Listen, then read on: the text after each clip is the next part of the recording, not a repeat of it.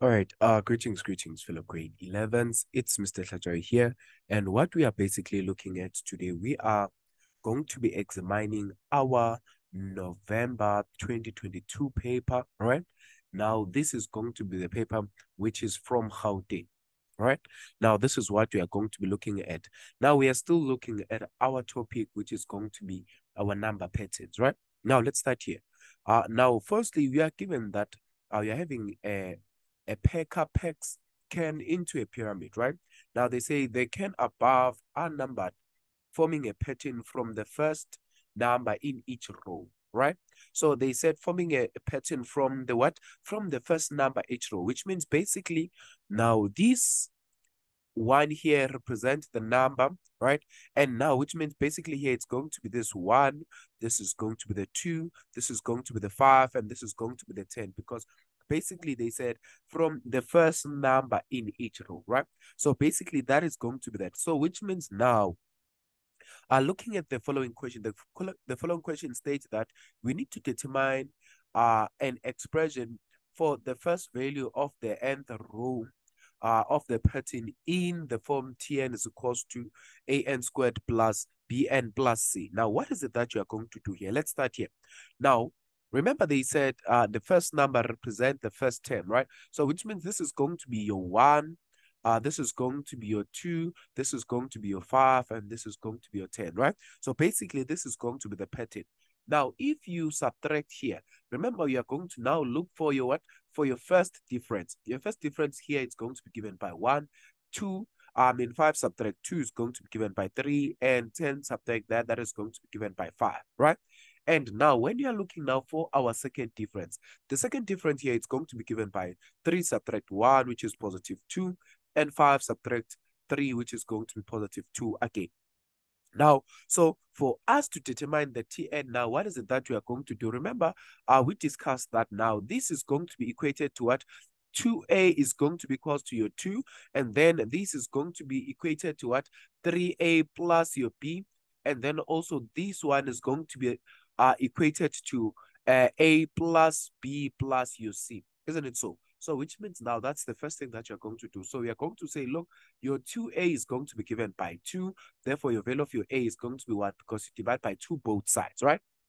Now, let's move to the second one. Now, the second one is given by 3a plus b, which is equals to 1, right? Now, this is going to be 3 into 1 plus your b, which is equals to 1. So, therefore, your b is going to be given by the value of what? Of negative 2, because this is 3. When you take it, it's negative 3. Then 1 subtract 3 is going to be given by negative 2. Isn't it so? Then that is going to be that. And then now the last value, this is going to be a plus b plus your c is given by 1. Now, what is the value of your a? The value of your a, you've already calculated that it's 1, plus the value of your b, it's negative 2, plus your value of your c, which is going to give you 1. So therefore, which means the value of our c that you are going to be given here, it's going to be 2, because if you can look at this, this is going to be negative. This is going to be negative 1. When you take the negative 1, that side is going to be positive 1. So 1 plus 1 gives us the 2. Are we together? Then now, which means the Tn here is going to be given by an squared plus bn plus your c. Now, what is going to be your a? Your a is 1, which means this is going to be a squared. What is the b? The b is given by negative 2. So this is going to be negative 2n plus 2. Right now, which means this is going to be the equation of this particular expression. Now, if we are moving swiftly along the 3.2, they say now they want us to write down the numbers of the first, or rather write down the numbers of the first can in what? In the fifth row, right? Now, what is it that you are going to do for this one now? We are simply going to look for T50, right? Now we are going to say, what is going to be the T50? This is going to be, you are going to substitute here 50 into n squared, subtract 2 into 50 again, plus your 2.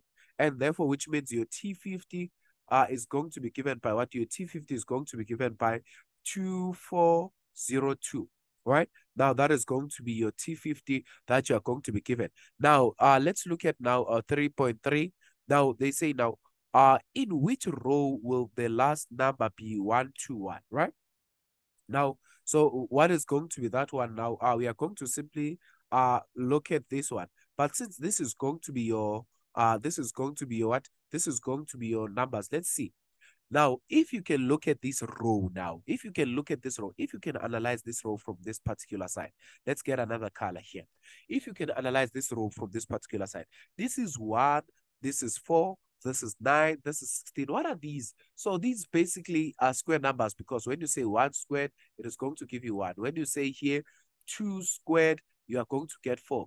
When you say 3 squared, you are going to get what? You are going to get 9. And when you say 4 squared, you're going to get what? You're going to get 16. So therefore, what is 1 to 1 in terms of the square numbers, right?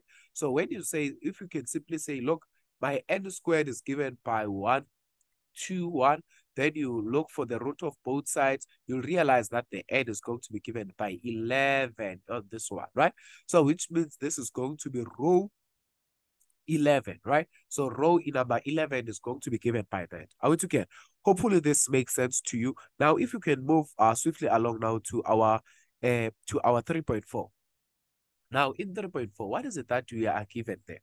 So let's make up some space here so that we can write our 3.4. I think this will be enough, right? Now, let's see. Now, for our 3.4, they say now, if this pattern continues consistently, which row will have 2, 4, 1 cans? Now, look at this one. So now, since we are referring to cans, so we are going to now consider the number pattern of cans. Now here, how many cans do you have in this one? You have 1 can. How many cans do you have this one? You have 3 cans. How many cans do you have here? 1, 2, 3, 4, 5. So you're having 5 cans.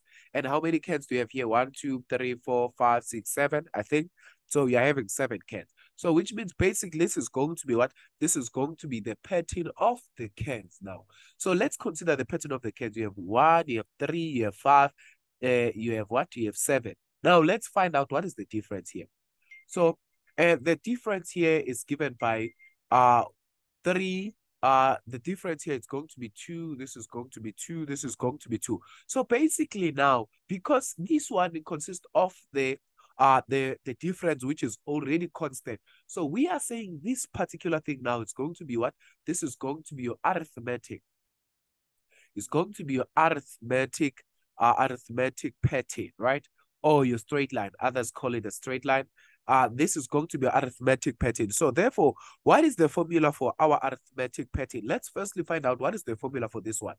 For arithmetic, this is Tn is equals to A plus into N subtract 1 close bracket D.